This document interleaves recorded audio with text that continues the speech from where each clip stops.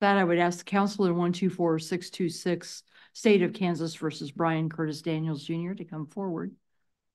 While they do so, I will explain also that the courts does have notes before it, some of us on computer, some on paper. And you will see us frequently looking at those notes or making additional notes.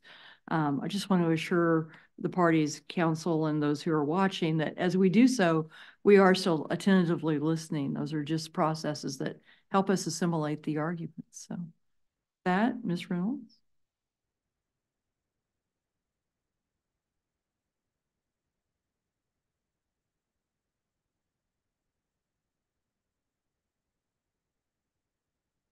May it please the court. Hope Faflick Reynolds appearing on behalf of Mr. Daniels. Chief Justice Lukert, may I please reserve 5 minutes of rebuttal? 5 minutes is reserved. Thank you. This case presents a single issue, which is how Mr. Daniels' prior conviction for burglary in Georgia should affect his criminal history.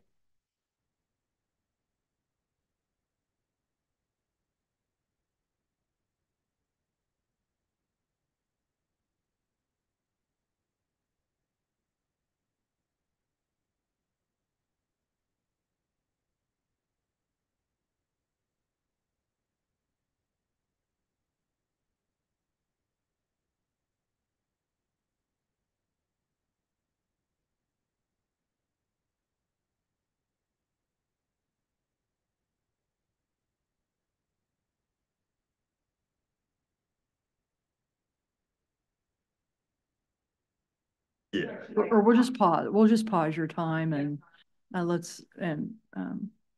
sorry for the interruption. Hopefully you don't lose your chain of thought. I would if it were me, I imagine.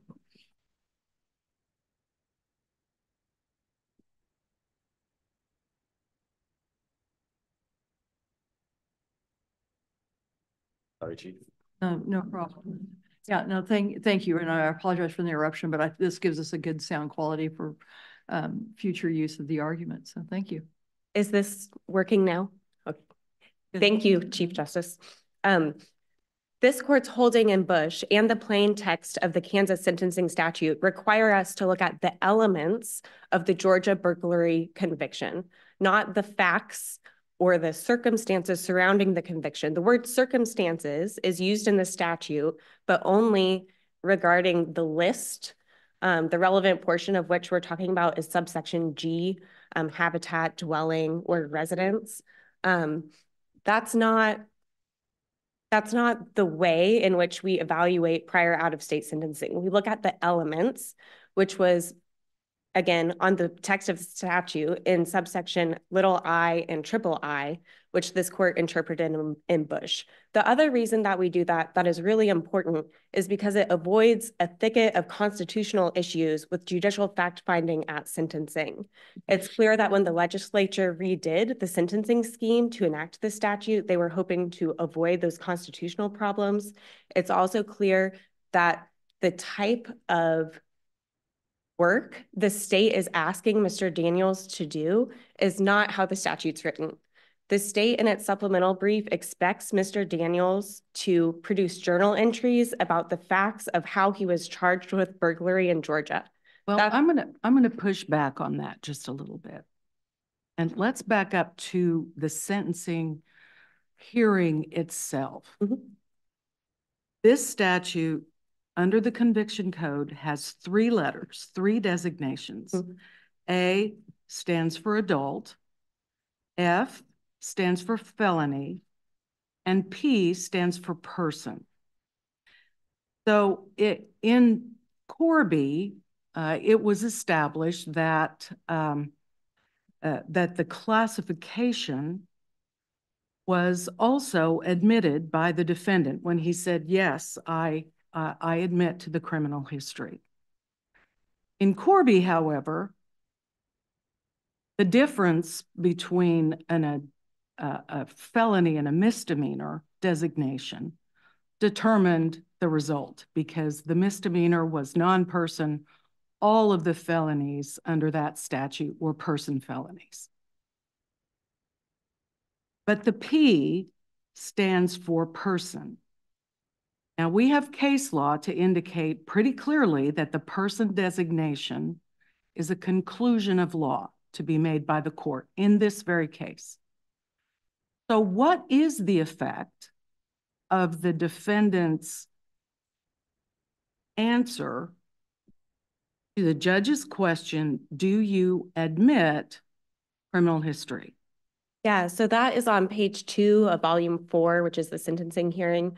And the district court judge asks Mr. Daniels, do you agree to this criminal history? And he says yes. The plea agreement that they were basing that on, also in subsection 14, which is page 26 through 28 of volume 1 of the record, specifically preserves his right to challenge his criminal history on appeal.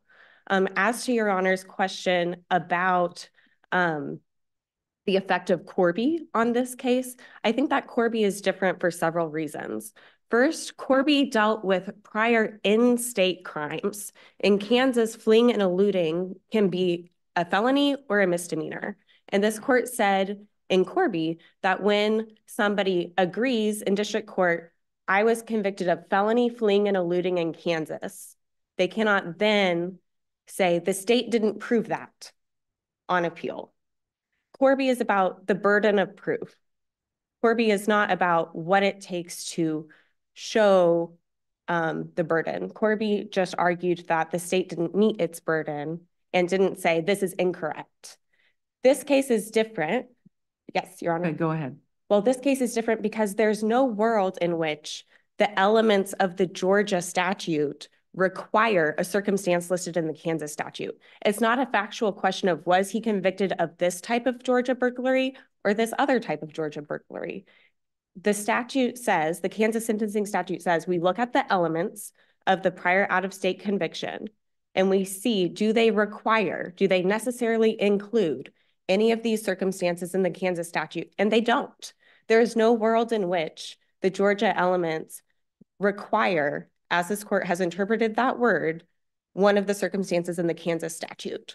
And that is why, even if it is Mr. Daniels' burden to show his criminal history is incorrect, he can do that just on the face of the statutes, which are written to operate as a matter of law and as a legal conclusion, not as a factual inquiry, which is where we get those problems. Well, can Mr.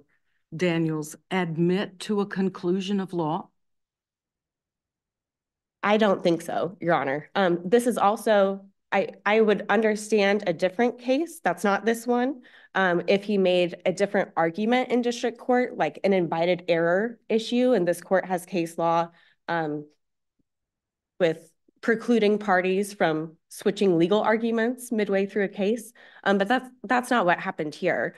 Here, he agreed he had a prior Georgia conviction, and the issue is, how should Kansas law treat that conviction at sentencing? Let me ask you a question. And, I think something is going over my head because I don't understand it. When you look at the Georgia law, it says you commit burglary when, with or without authority, with intent to commit a felony within, you enter or remain within a dwelling house of of any building, dwelling house of another, or any building, vehicle, blah, blah, blah, blah, that's used as a dwelling. And then, so that's kind of the dwelling part of it, or enters or remains within any other building, railroad, blah, blah, blah. But, that fits B little I H, entering or remaining within any dwelling. Yeah, so Your Honor is correct that the word dwelling is present in the Georgia statute, but the statute goes on to designate other forms for burglary under Georgia law. And those include a vehicle, a rail car, a watercraft, or any other structure designed for use of the dwelling of another. So that means that Georgia law does not require proof of entering or remaining within a dwelling, habitat, or structure as listed in the Kansas circumstance. Are you saying that there's no way the state could have met a burden to show that the Georgia conviction would qualify as a person felony and go forward? I mean, it's just impossible. Doesn't matter what this guy says. It is literally impossible. That's what I don't get. I think that the way the legislature wrote the sentencing law, because it's based on the elements of the out-of-state jurisdiction, under that law, there is no world in which the state can prove a Georgia burglary counts as a person felony because its elements do not require. I thought that the burden of proof we were discussing is not any burglary, but rather this burglary. Right. So why couldn't the state prove that this burglary is comparable? I think that they could try, but in this case, they didn't. And the issue is, but that gets back to the whole burden of proof question. I mean, I do understand, at least I think I understand your argument being, yes, the statute may put the burden of proof on us, but we don't actually have to demonstrate any facts because we win on the law. right. But if you don't actually win on the law, then are we back stuck with state's argument, as I understand it, which is there are facts out there that matter, and it's not our burden to come forward with those facts? I don't think so, because I think that contravenes the plain text of the Kansas sentencing statute, which requires us to look at the elements. I also think that the way the Georgia statute is written, each of those forums are in one subsection. And that mattered to this court when it decided Bush, where the prior burglary conviction was a non-person felony, the New Jersey burglary conviction, but the criminal trespass conviction was okay to count as a person felony because of the divisibility of the statute, which is a difference here. So you're arguing that just because the Georgia statute by its elements is broader than the Kansas statute, as a matter of law, it can never be comparable, even if the facts of the case fit the Kansas statute. Yes, Your Honor. Well, that's under subsection. Sorry, Justice Wilson. That's argument really hinges on the little 3 and the language there that if it's not required to prove the elements of a residential burglary because there are maybe alternative means of committing that crime, that's the matter of law argument you're making. So the factual question really is moot. Is that your argument? Yes, Your Honor. Okay. But what about the word any? Do not require proof of any of the circumstances. Oh, it's just, sorry, Justice Wilson, go ahead. Well, in Bush, that on the criminal trespass, that also turned on whether it was a felony or a misdemeanor, didn't it? Because he admitted the criminal history, including that it was a felony, and the only felony in the divisible criminal trespass statute was a person felony, required that it be done in a residence, correct? That's my understanding of the New Jersey criminal trespass statute, yes. So the only thing that the court needed to, information the court needed to make the decision in Bush was that it was a felony, because then it necessarily did include a residence, correct? Yes, Your Honor. Now, going back to the criminal history, is there any other significance, factual significance, that can be inferred by the court in making a conclusion of law on whether it's person or non-person from Daniel's blanketed agreement to the criminal history? I'm going to see if I understand your question. Are you asking what the significance of the stipulation is regarding the legal classification of the conviction? What is the significance, the fact significance of the blanket admission by Mr. Daniels that he agrees with the criminal history as questioned by the court? So he's barred from challenging the existence of that conviction in the future. He is barred from, or at least carries the burden of demonstrating if there's some defect in which portion of the statute he's convicted under, because it lists the statute and then it has that AFP designation that Your Honor mentioned. But as far as the legal classification, I think that under this court's law, he is unable to agree to an illegal sentence and is therefore free to challenge his sentence as illegal, which is different than Corby because he only might have agreed to an illegal sentence. Here, it's clear he did as a matter of law, which this court has long prohibited. I see my time has expired, Chief Justice. I'll be back for rebuttal. Thank you. Thank you.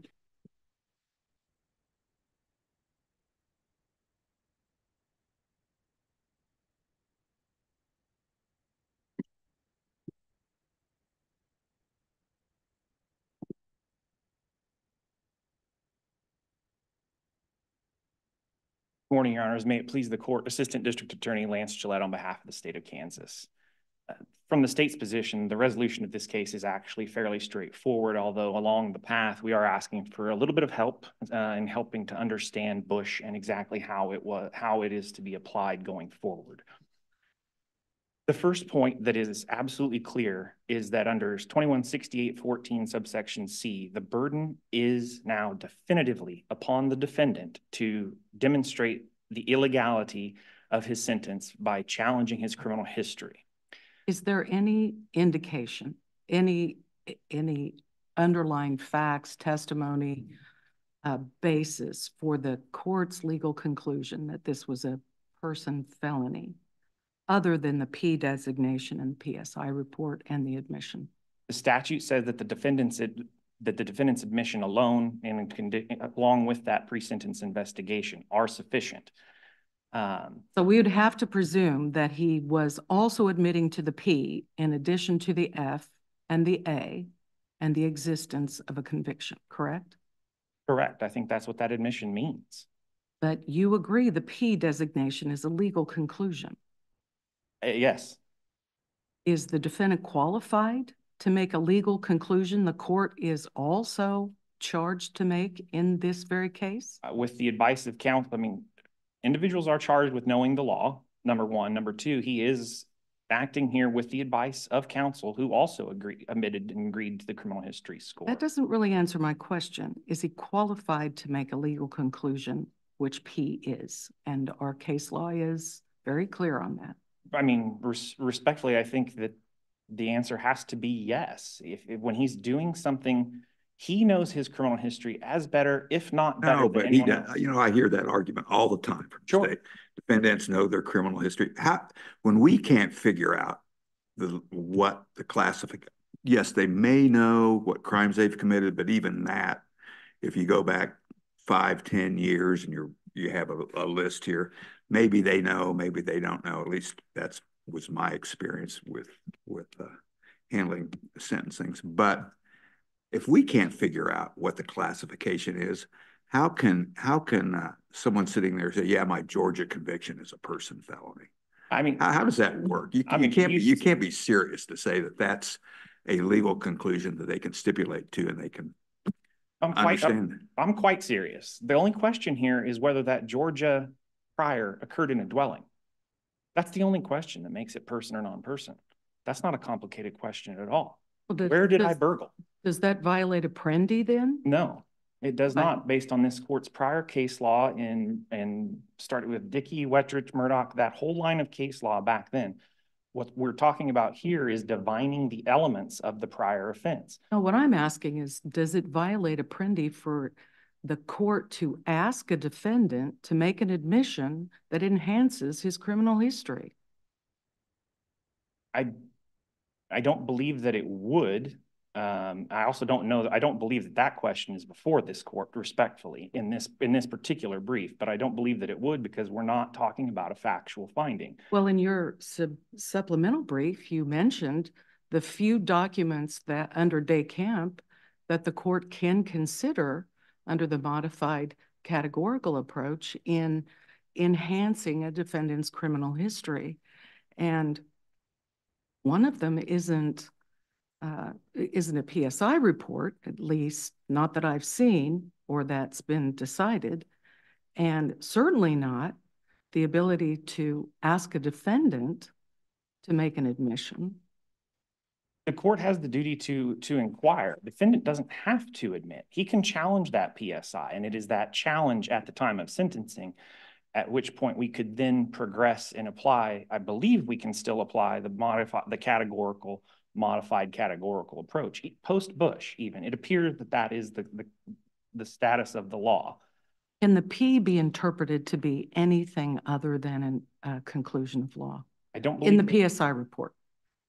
The P designation of person felony, can that be considered by this court as anything other than a conclusion of law? In this case, no. Can I imagine another case where, I mean, I think we dealt with that a little bit in the Dickey cases where we were talking about start delving into having to make factual findings to support or to determine that question, then we could run into a problem. But here we're not talking about any kind of a factual finding to support the P person felony classification. Well, but doesn't it have to be a factual finding in order for it to be evidence? No. For the court to consider. I mean, you're asking the court to make a conclusion of law in this case based on someone else's conclusion of law in the same case, right? Unless you can designate the P as something other than a conclusion of law made by the defendant. Can it be considered as I'm not sure evidence? I'm not sure I'm understanding the question, because the PSI presumptively satisfies whatever the state's burden of proof is. I think it's well understood that we cannot engage in fact-finding contrary to Apprendi here, but this court's precedents are replete with examples of the fact that a person designation is a question of law. And I think that 2168.11, the subsections that we're talking about here, they simply explain how that question of law is answered. The PSI, the admission, that all supports it. And if the defendant would like to now later challenge it, that burden is on him. And the statute also, 2168.14D, as of 2022, gives him a way to factually challenge, to now say, look, I made this admission, it was wrong. Counsel, I understand the whole argument to be, yes, I'm challenging the conclusion that this is a person felony as a matter of law, and I'm challenging it on the law. And it just seems like your argument begs the question. I'm not saying you're wrong, but you're not addressing, it's like ships passing in the night here. And I think, frankly, it is, because I don't think that the defendant's argument tracks the law under Kansas. Well, why are they wrong? Why are they wrong? Because in Georgia, whether or not a burglary occurred at a dwelling, and this is not refuted by the defense at all, is a question of law. It has to be alleged and proven in that prior case. But Georgia burglary is a divisible crime that not only does the dwelling have to be alleged, it must then be proved in order to support it. Help me out a little bit here. Guess I want to rewind to, let's assume the defendant doesn't stipulate. What do you have to prove in order to get this classification for this Georgia offense? We would have to demonstrate that as a matter of law, the elements of defendant's specific prior conviction, not just the Georgia statute in general, that his prior offense. How do you do that? PSI would be step one. Step two would be, if there is a challenge, assuming there's a challenge, to provide documentation that would support the conclusion as a matter of law that the prior occurred at a dwelling. Would have to show that the Georgia burglary occurred in a dwelling as opposed to an airplane hangar, for example. Assuming the airplane hangar doesn't also have an apartment inside, yes. Yeah. We would have to do that if that challenge is made at sentencing, correct. And so the coin is just flipped now. That burden is upon defendant to demonstrate that as a matter of law. I'd like to explore the stipulation a little bit. My understanding is he was asked if he agreed to the criminal history.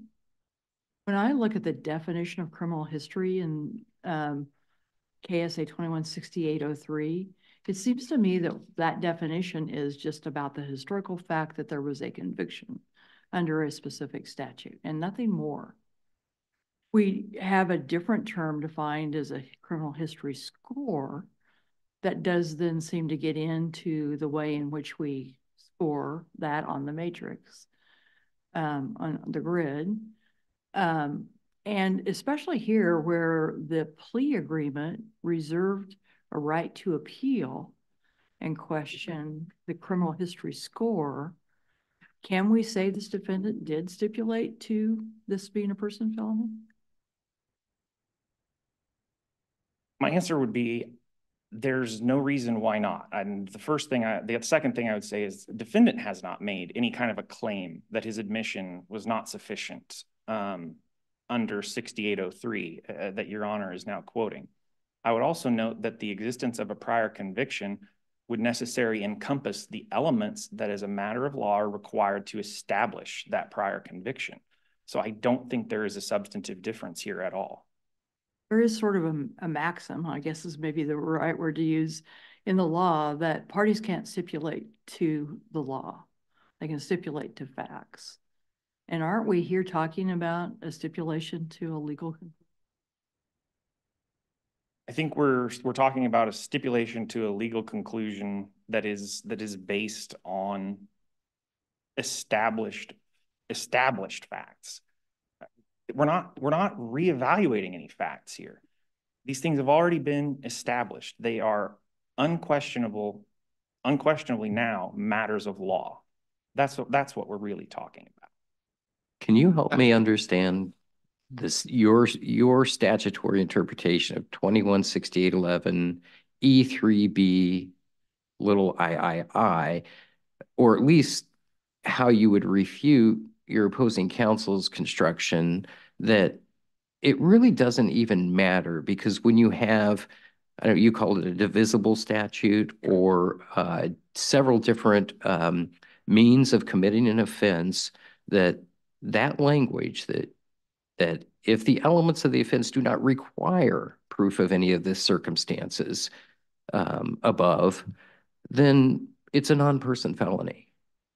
Because under Georgia, when that law being divisible, a prosecutor from the very beginning is required to allege as an element the location of the prior crime. That is included in my brief. But I think, as I understand it, their argument is that in our state, the legislature has decided in circumstances when another state defines an offense to include these alternative means that don't necessarily in every case require a residential burglary, then we're just, as a matter of policy, going to deem those offenses as non-person offenses based on that language.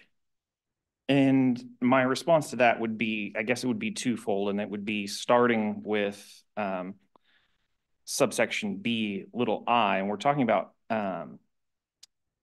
in designating a felony crime, the felony crime shall be classified. We're talking about a specific felony crime. We're not talking about generally, and I don't believe generally that an out-of-state statute broadly, and that's where I'm not frankly 100% certain that the Court of Appeals got this exactly correct. We are talking about a specific prior offense, and the subsection that Your Honors asked about as well talks about specifically an out-of-state conviction or adjudication. If the elements of the offense, we're talking about defendant-specific offense. We're not talking just blindly about a statute. We still have the modified categorical approach available to us, is my understanding following Bush. And I'll just, to highlight that, the ultimate problem in Bush was that I believe, even employing that approach, there was no way to determine that a New Jersey burglary contained a dwelling, because unlike Georgia, that's not strictly required as an element. It can't be strictly required as an element. But that's the floor designation, isn't it? The modified categorical or categorical approach, the constitutional floor. Our legislature has the right to broaden that or make it even less restrictive on the defendant by saying what Justice Wall indicated. As a matter of policy, if it's divisible, it's going to be non-person. Case closed. That's how we're going to score in Kansas for Kansas sentencing purposes, that conviction.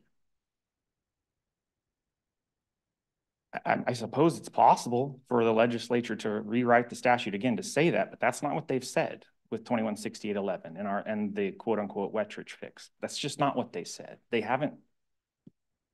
Well, the defendant asserts that they did. They said, number one, the statute has to have one of these circumstances present, which the Georgia statute does, but one of those circumstances must be required for conviction.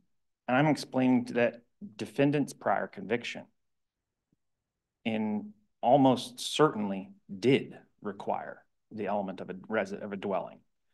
And the burden is on him, based on his prior admissions, to demonstrate that it did not occur at a dwelling. I have no burden before this court today. Isn't the almost certainly in your answer? It just opens the door to facts.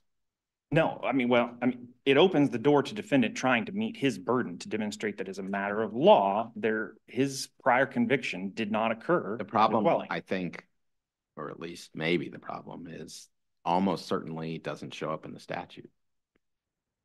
Statute is, as I think Justice Wilson was pointing out, definitive. It doesn't give you the wiggle room.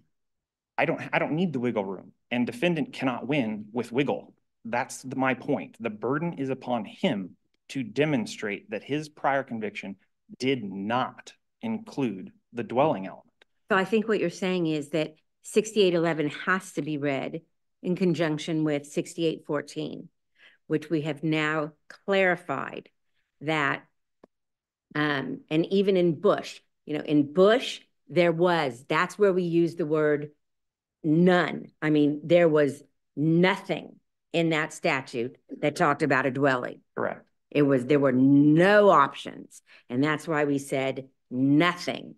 Okay. So that's where we interpreted the word, did not require proof of any of the circumstances. Okay. Correct. Nothing. Okay. Here we clearly have a divisible statute. So we've not ruled on that, but we also have 6814, which clearly the legislature wanted to address this. You know what? When you're sitting there at sentencing, you better raise an issue. Yes. Okay. But we're not going to cut you off if you don't. Correct. Okay. You've got the PSI. And if you don't raise the issue, then the PSI counts and the judge, it says the criminal history shall be admitted by the offender or determined by a preponderance of the evidence by the judge, and that the PSI counts. That's enough. That's all you have to prove. Now, and then it talks about if you have a dispute about it, you got to go produce something that the state's got the burden. Okay. Now, if you want to bring it up here, you're allowed, fact finding. If you want to bring it up here, then the defendant has to show, when you have a modified divisible statute like this, modified categorical approach, divisible statute, then just show us the journal entry from Georgia. Right. This is so clear that this is what the legislature wanted. Is that what you're saying? That is what I'm saying. I think it is that simple. What I'm struggling with is what would the journal entry show on this statute? Because it's all under one subsection. You don't usually see a journal entry talk about the facts that would differentiate which division of the statute you're under. And that's the cite my brief again to pages 12 and 13. We're not talking about facts. As a matter of law, prosecutors in Georgia from the very beginning are required as an element to allege the location where a burglary took place. And that, in most circumstances under Georgia law, it's going to be a dwelling. So that's But we're my not mistake, talking saying it's a about- journal entry. It we're- could be any kind of proof. I was gonna say, we're not talking about the journal entry most likely. It would Sorry. be more like That was my what a complaint, assuming that's the word they attach to the charging document. Yeah, a complaint, yeah, I think the list comes and it's been listed, but yeah, there are a number of different documents that a defendant could produce. We saw that in Steiner, where there was an attempt, at least, for the defense to produce some journal entries from Arkansas. Unfortunately, they just weren't clear enough to carry his burden of proof. With Georgia, So what you're it ought to saying be is really easy. that's what you would have had to prove had all the defendants said at the sentencing hearing is, hey, I object. Correct. We would I just, object. That's all they would have said. I object. And then it would have been your burden of proof to produce whatever it is that was. at the district court, correct. But now it's not. It's his burden. And Can he's I- done nothing to carry it. A quick sort of textual question. Sure. In 6811, well, I guess it's big B3, the provision we're all talking about, Yeah. the any element or any circumstances, I mean, provision. I want to draw your attention to the word offense. Is it significant at all, and does it impact your argument that the legislature chose the word offense there, elements of the offense, as opposed to what I think is the more natural and regular way of talking about elements as elements of the crime? Is there any difference between it? And what I'm driving at is, can we read from that what the legislature is talking about here is the actual offense as opposed to the abstract crime? Yes, that's exactly what I'm saying. The legislature intended to preserve the modified categorical approach. We're talking about a specific. So you're just saying and I'm sorry to interrupt, but just real quick to clarify, your argument is that the plain language of subsection 3 supports your position because it clearly is referring to the particular offense as opposed to the general crime. Correct. And I think it does it multiple ways by saying an out-of-state conviction or adjudication of a felony offense, and does a felony offense again, and then they tried to be clear about that. There are no other questions. I know I've gone a little bit beyond time, but this is a topic we've all talked about a number of times. So I appreciate it, and I would simply ask the court to hold the defendant to his statutory burden at this point in time and to deny his claim. Thank you all.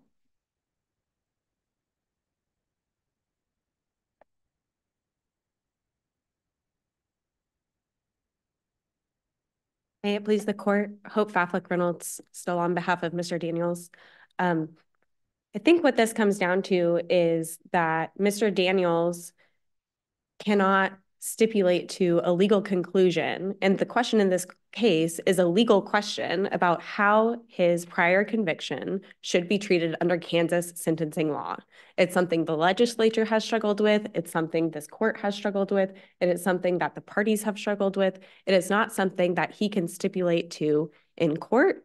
And so we are asking this court to reverse his sentence and vacate it or remand it with instructions to reclassify the prior conviction. But under 6814, with this whole burden of proof situation, couldn't you have submitted evidence up here? Doesn't that allow you to submit evidence up here to show that it was not, did not include a dwelling? Appellate rules allow adding journal entries. In this case, I don't know that the journal entry shows anything because, like Chief Justice pointed out, everything is under subsection A. I also don't think that it's necessary because this is a legal question based on the face of the statutes, the face of the Georgia burglary statute and its elements. But it says that if the offender later challenges the offender's criminal history, the burden of proof shall shift to the offender to prove such offender's criminal history by a preponderance of the evidence. Yes, that's what the legislature said. And they changed that in 2021. This is a new language. Yes, and I would maybe back up and say that because it's a legal question, whether or not he had a Georgia burglary conviction is not the issue. Everybody agrees he was convicted of burglary in Georgia. The facts of that conviction are not necessarily, we argue, relevant to how Kansas law should classify that conviction. So you don't believe the modified categorical approach exists after when the legislature, I don't remember what year it was, changed the whole 6811 bye-bye modified categorical approach? I think that it doesn't exist in this case on these facts. I think I can imagine cases in which it would apply. Why isn't this the perfect case with a divisible statute? Because of the way the statute is written with the subsection. So I'm looking again at this court's opinion in Bush and how it treated the trespass statute versus the burglary statute from New Jersey. Those were two different statutes. Right. This is a divisible statute. Right. So again, to oversimplify, because I'm still struggling, I still think you guys are talking past each other. And I'm just trying to find a way to analyze this. Let's assume that Georgia burglary was in a house. You're saying that doesn't matter because we have to interpret the statute to say that because of the way the Georgia statute is written, this can never be a person felony. That's correct, Your Honor. Okay. And can I just explore that precise question really quickly? And I really just want to hear your response to the exchange I had with State's Counsel at the end of his presentation with respect to the text of subsection little, 3I, I guess.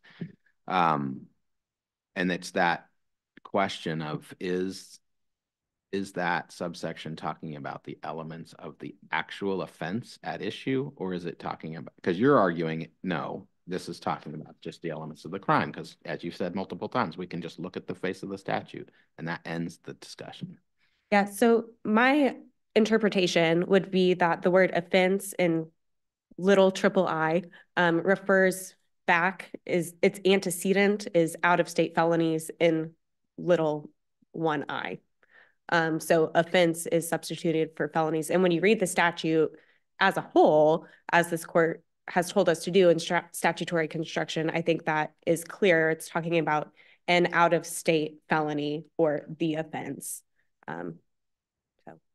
The language of 2168-14D, I'm going to flip you back to that statute, has struck me as odd before. And this case is kind of underlining, I guess, a distinction that the legislature chose to make there.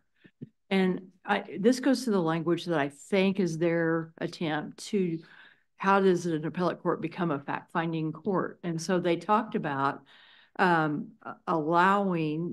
the defendant to supplement the record with a journal entry. But we've already talked about how in this kind of a case, the journal entry probably is not going to assist in the inquiry that we have to make. There's another sentence that allows the use of complaints, verdict forms, other documents, but that is limited to taking judicial notice of Kansas records. It doesn't impact, as I read it at least, on facially out-of-state convictions. Is there anything that we can discern from legislative intent there that they really are back under 6811 trying to make a distinction on those out-of-state convictions that if we have to probe beyond the journal entry, we're not going to go there? I think, and I will say in practice, the legislature's exclusion of that mechanism in subsection D tells us that it's not allowed. It's only judicial notice for in-state issues, and there's not a mechanism to add those other documents from out-of-state convictions to the record on appeal. When we have tried to, we have been met with objections from the state because the appellate rules and the Kansas statutes do not allow the addition of those documents. So that is something that the legislature has said no to, that this court's rules have said no to. And I think that we're without an option there, which tells us that the scope of what appellate courts can do in fact finding. Your Honor, Or certainly that if we adopted the state's position, you would have been unable to make the proof that they are asking that you would have made. That's right, Your Honor, which is another reason that we should decide this case on the face of the statutes. So you're saying this requirement part of it just makes everything easier for everyone. It's just going to be a non-person felony if circumstance is not required in out-of-state statute. Yes, Your Honor. Two things. First of all, you didn't produce the journal entry, right? And it could have shown, right? That's true. It could have. Right. And second of all, so your position is that the legislature, if there's a statute in any of the other 49 states that talks about burglary, and it's the there's 9 subsections on burglary, and every one of them includes a dwelling, and then the 9th one, though, doesn't mention dwelling. It was the intention of our legislature to say, oh, well, we don't want to count that. Knowing our legislature, don't know that that is what they intended, but I think that is what the plain text of the statute they wrote requires. And that is based on what? Subsection little I. And that is, and tell me exactly what language in there? Shall be classified as a non-person felony if the elements of the offense do not require proof of any of the circumstances listed in the above subsections. Do not require proof. The word require. Require. Yeah. So it's all based on the word require. Right. Which is the word this court interpreted in Bush. No, but in Bush is completely distinguishable because there was nothing in that statute. It wasn't a divisible statute. It didn't, in this statute, they talk about dwelling. I think they would say the word dwelling 3 times in this statute. There was no dwelling mentioned in the other statute. Actually, what I understood, the criminal trespass was the only divisible one, and it had a misdemeanor component and a felony component. The felony component required residential presence, correct? Right, and the PSI noted residential on it. Right, but I was actually talking about not the trespass one, but the other one. Right, the other one had nothing that required a residence, correct? Okay, thank you for allowing me extra time. I see my time has expired. May I briefly conclude?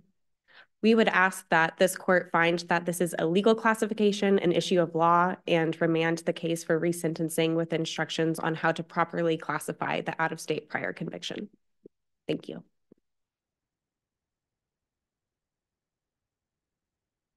Thank you to both counsel for your arguments today. The court will take this appeal under advisement.